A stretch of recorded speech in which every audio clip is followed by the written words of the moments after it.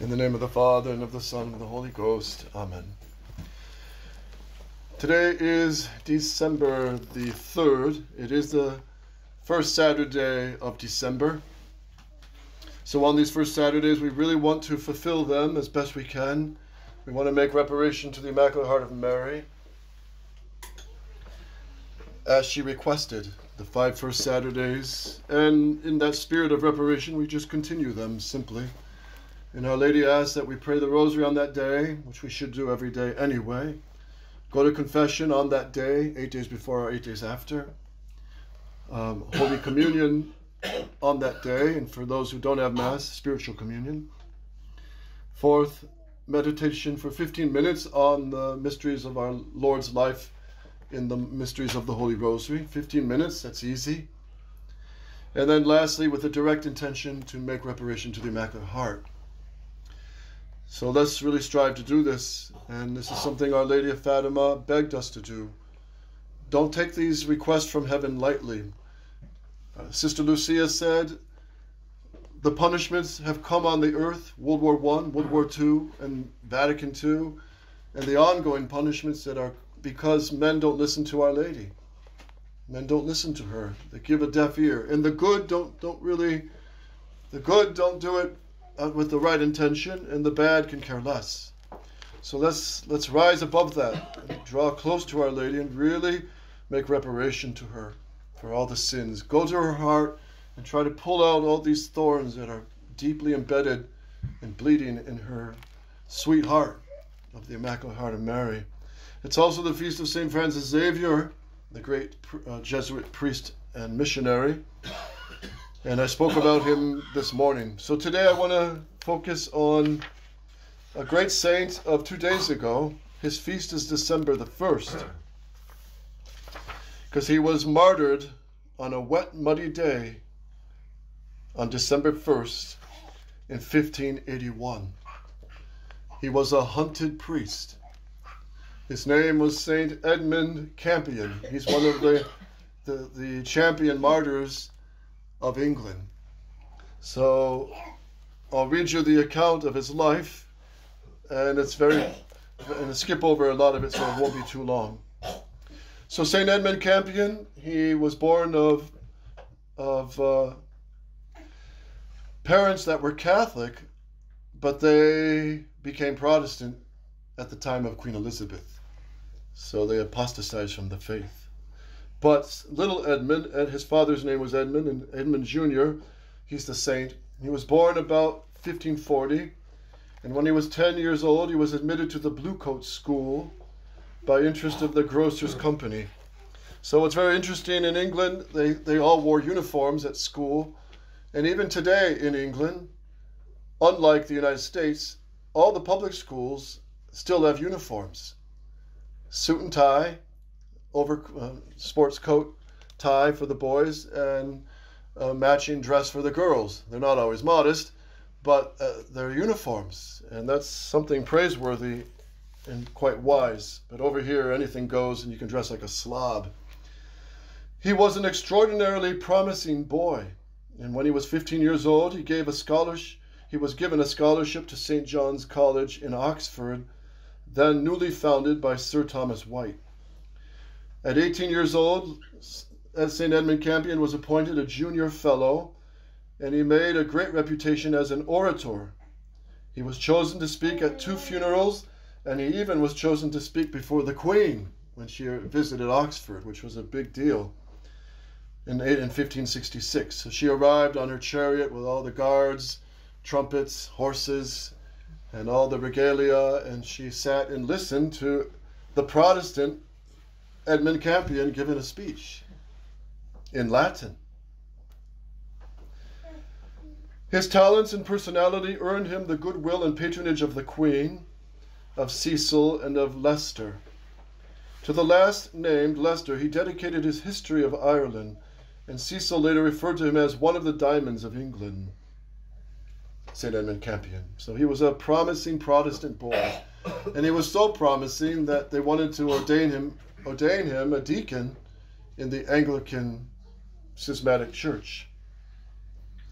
He had taken the oath of royal supremacy which is to admit that the Queen is the head of the church in England, which is heresy.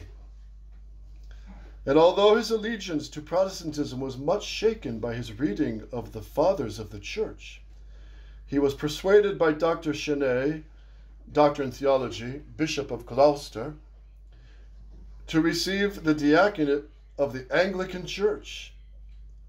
At Oxford, he was very popular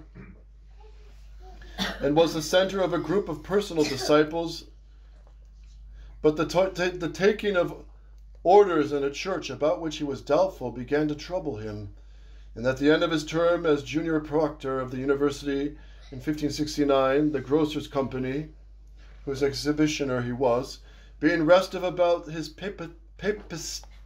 papistical tendencies, that is, papism, Catholicism, he went to Ireland, where an attempt was being made to revive its university. While there, he wrote a short history of the country. So he's in Ireland, and he's surrounded by many more Catholics. Ireland was very Catholic. And in this time, he's studying deeper the Catholic faith, and he's realizing, I'm in the wrong religion. And he's a good example to those who are raised in a false religion, raised Muslim or raised Protestant or raised atheist or whatever. If you're born with a disease and you can cure it, you should seek the cure. If you're born in a false religion and you know there's the true one to find, you better find that one to save your soul. And this is what St. Edmund Campion did. He was not going to risk losing his soul at the cost of being praised as the great orator of the Anglican schism. St. Edmund Campion had left Oxford full of remorse of conscience and detestation of mind, for himself being an Anglican minister, and he took no pains to conceal his sentiments. Accordingly, after the publication of Pope St. Pius V's bull, which excommunicated Queen Elizabeth, which was a great document, and he was in danger as a suspected person. Those who knew Edmund, they knew he was coming up with Catholic ideas, so they suspected him. In 1571, he returned from Ireland back to England in disguise. He was present at the trial of Blessed John Story in Westminster Hall, and then he left for Douay. Douay was the seminary that started under the great Bishop William Allen, who saw the need to form priests and send them back to England, as any good bishop will do in this crisis. The first thing any bishop should do today is his first concern should be seminaries, the formation of priests. That's just the first concern. And the Archbishop Lefebvre was a shining example of that. He saw what the church really needs now in this crisis is priests to continue the true faith, the true Mass, the true sacraments. And this is what this great Bishop William Allen did. He founded a seminary in Douay for the English boys who would come across the channel, study, be ordained, and be sent back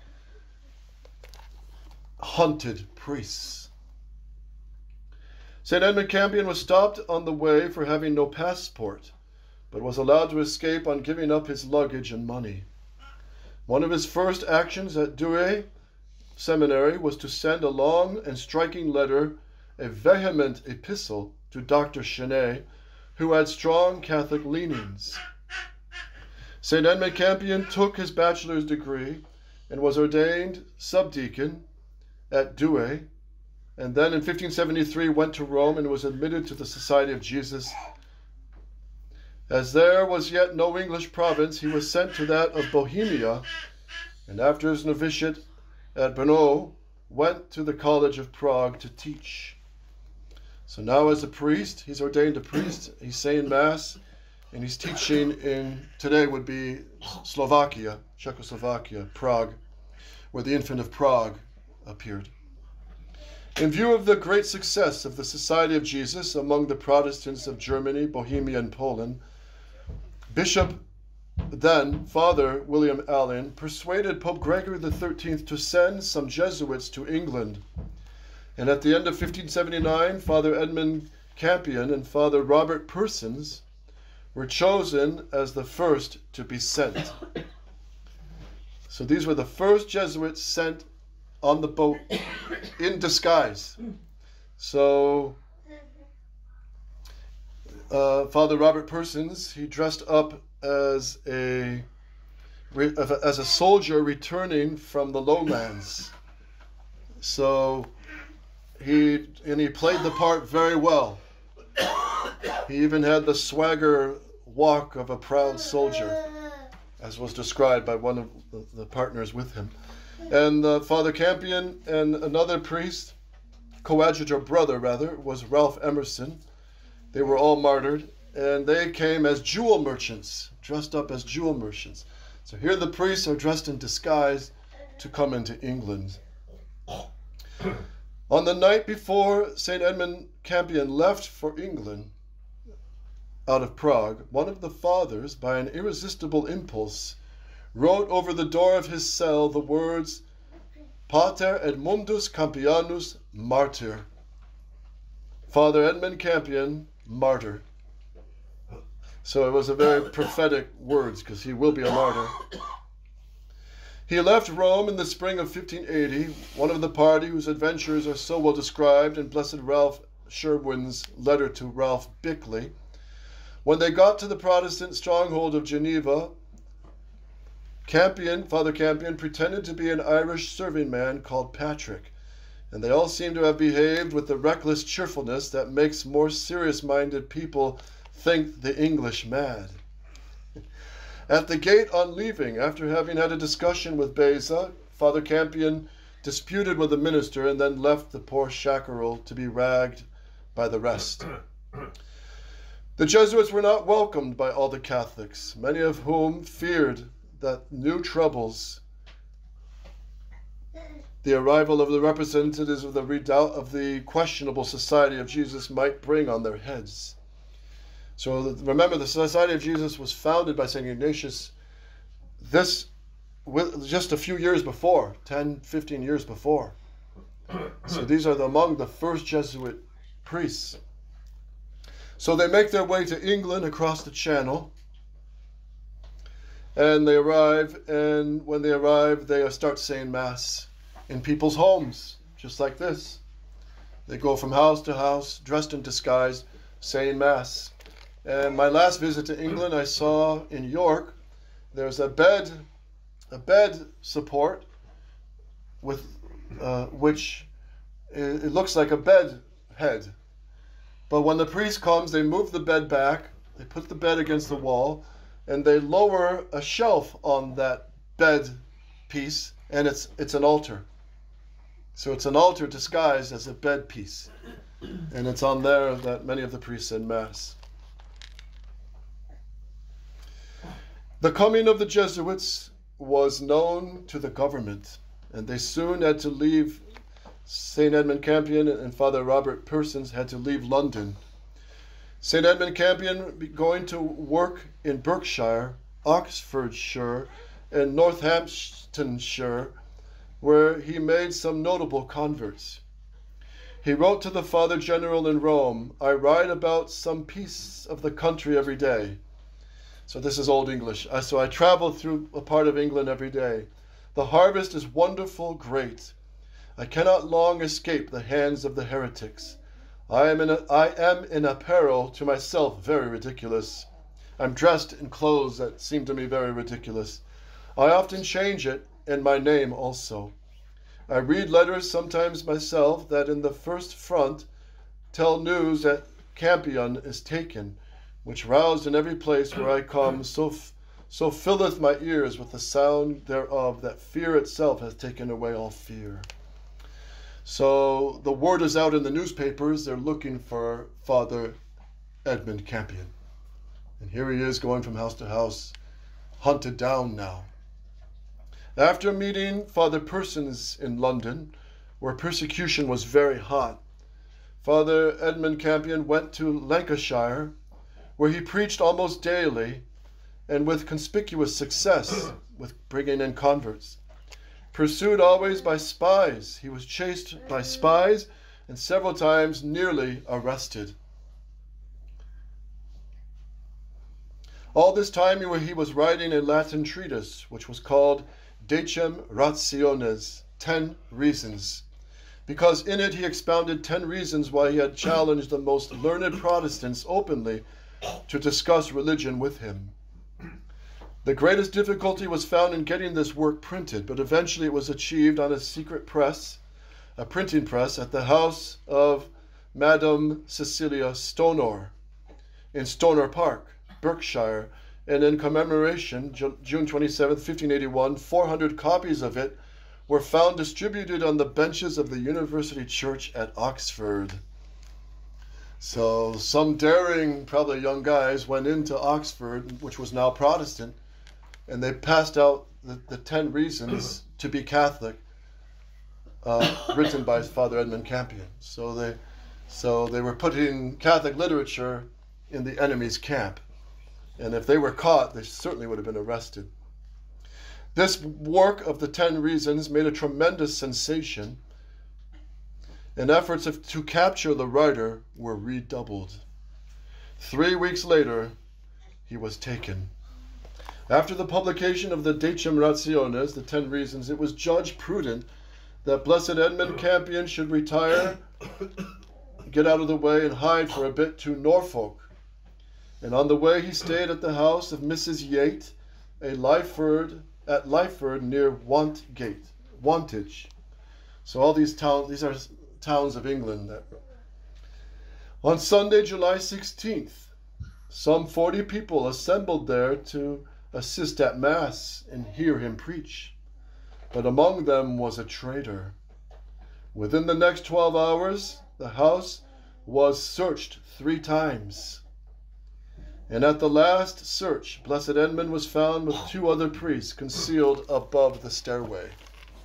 So in the description, they broke open doors, they broke open walls, they tore off a lot of the wallpaper, and they didn't find the priests for 2 days. And they thought they were just going to leave finally. But then the traitor told them, who was actually an ex-Catholic seminarian, his name was, I think, Anthony Young, he told them, no, they were not seen escaping this house. They're in there somewhere. So this guy was a real Judas.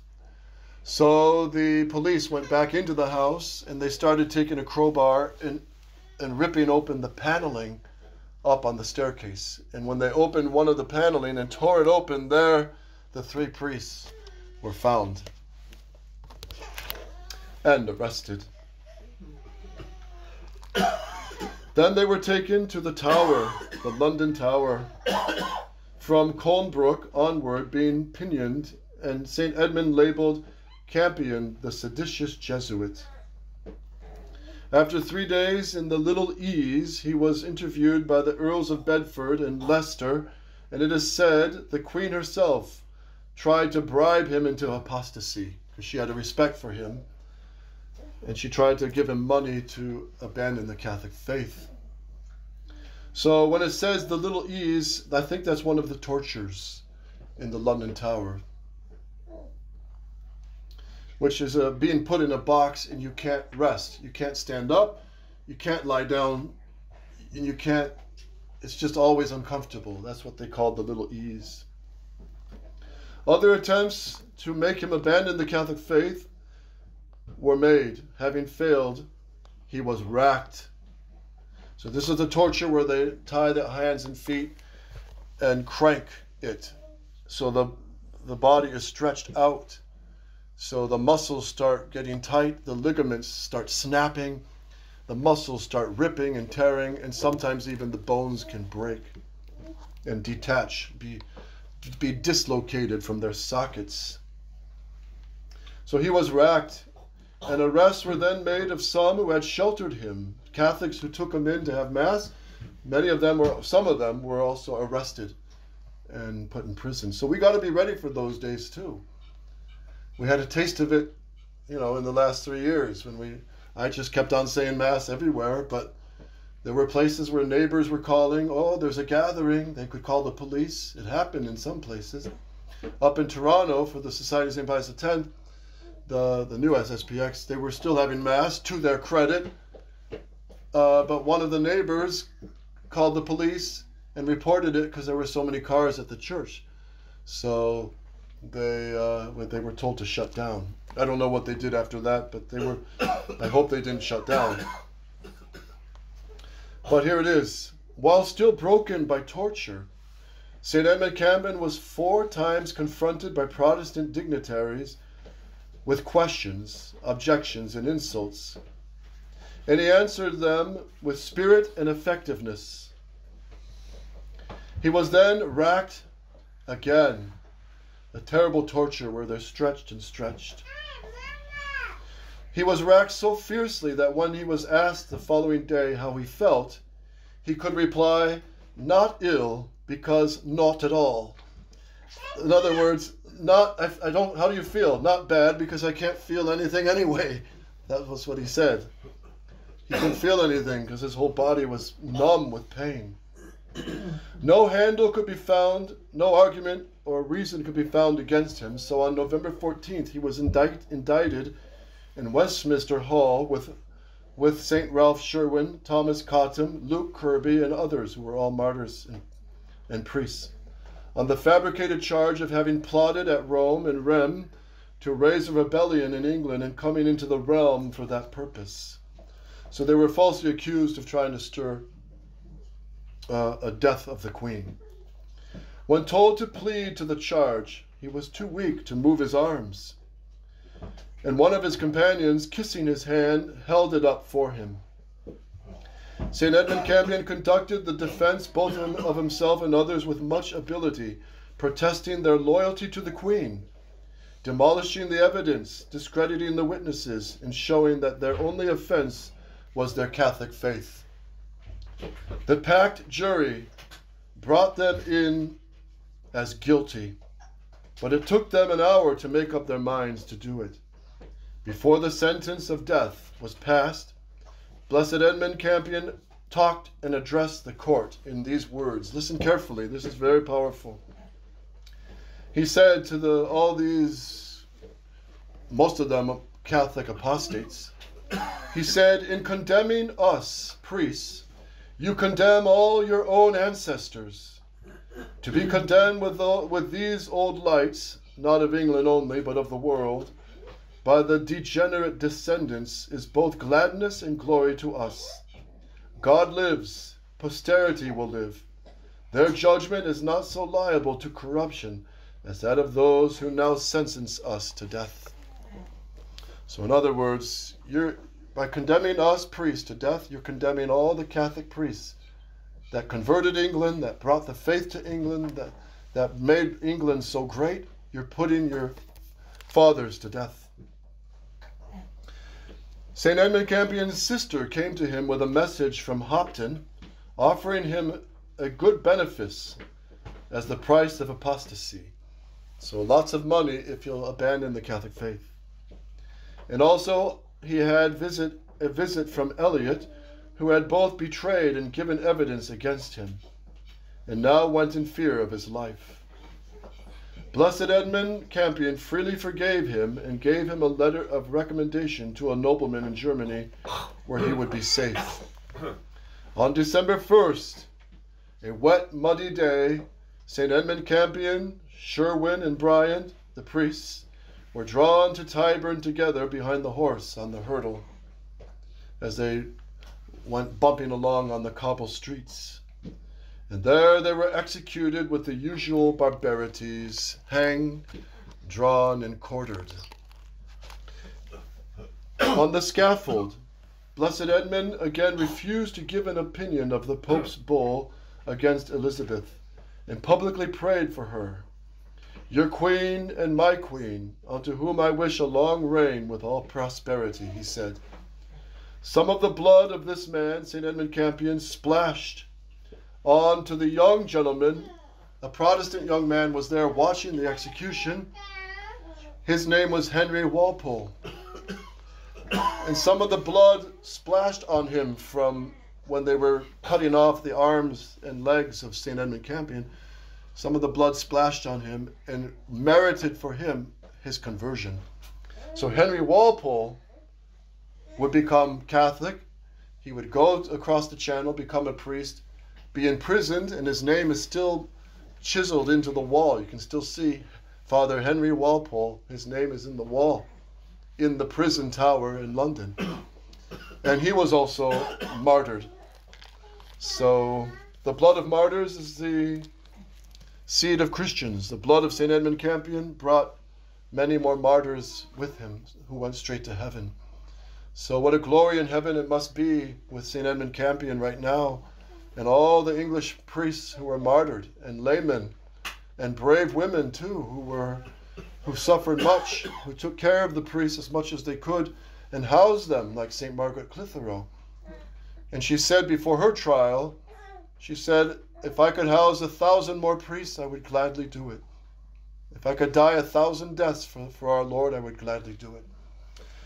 So let's pray to St. Edmund Campion and all these great martyrs of England, because we're facing something very similar. They have a new mass imposed on them. They wouldn't go to that new mass, so they were put to death. And they could be set free if they just went once to the Anglican mass, Anglican service. So that's our times. We're asked to go to that new mass, to accept Vatican II with all its new heresies. And we just have to simply refuse. And that's why we're having mass in basements, in houses, and hotels, and barns, and garages. That's why we're in this state of emergency. But we're not yet being hunted and shot and hanged and arrested yet. We're certainly not there yet. So we must publicly profess the faith, publicly promote the kingship of Christ, and publicly oppose these socialists and communists trying to destroy our country in the White House. So let's turn to the Mother of God. She has all the answers. She has all the solutions.